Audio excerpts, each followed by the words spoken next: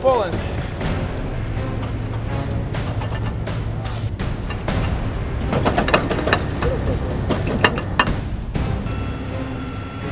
No, these teeth aren't gonna let us do it.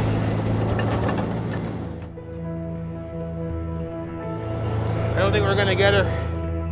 You back your lines off, we're done. We'll get off the road. Yeah, this is Jimmy. We can't get her. There just ain't no way we're gonna get this prick up without the rotator. Okay, so bucket truck, this was Alberta, and what, Adam calls you and says, we can't get the thing up. Yes, yes.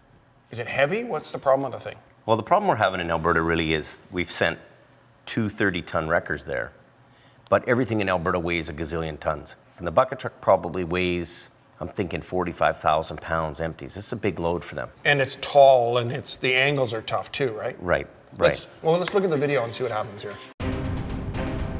We needed the rotator there because the bucket truck just has a really significant gross weight. And it's a big, expensive, heavy machine.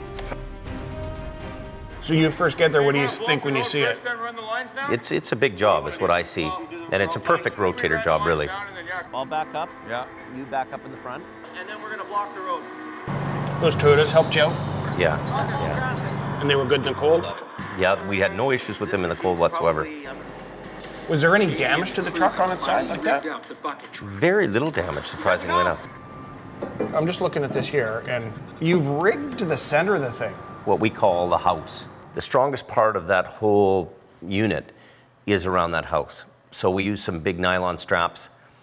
Nylon straps are going to make sure we don't do any damage to the house. So the house is like the frame within the frame. Right. You know, the crane or articulating piece of that truck is its strongest point. And they build that all into the subframe and into the frame of the truck. So we're grabbing onto that, and you know, it's got a lot of leverage. You're up high, it's going to pull it over. You see we're pulling low too on there. I call it power buckling. So we're putting a downward force on it.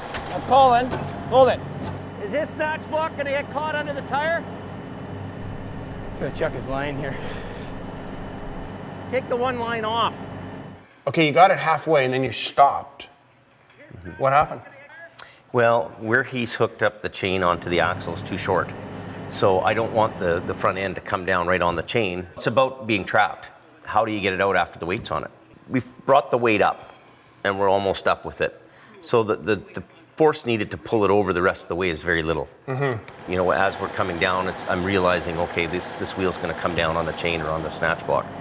So we want to remove that and not have that headache. Do you have to lift it again here to try to get it out, or are you going to be able to get that out now? No, now what we have to do with this now is pull it, winch it around and out, and use the rotator as a steady hold on it. And as we're pulling it around, we can use the rotator's boom arm to swing with the load. You know? It wasn't a complex job, it was just a heavy job, I think, is what you're saying. Working the first real winter there taught us a lot about what we need to do for next winter. Now we've ordered two 50-ton trucks that are heavier. One's a tri-drive with an SP850, which is a side puller. We brought the rotator back to Hope again, and we're retooling it, and we're retooling to fit the needs of the area. We're finding that 30 tons just aren't doing it. We need 50 tons. Working out, eh? We're back. The team is firing on all cylinders. From a few months ago to where we are now, we're going to the moon, Alice.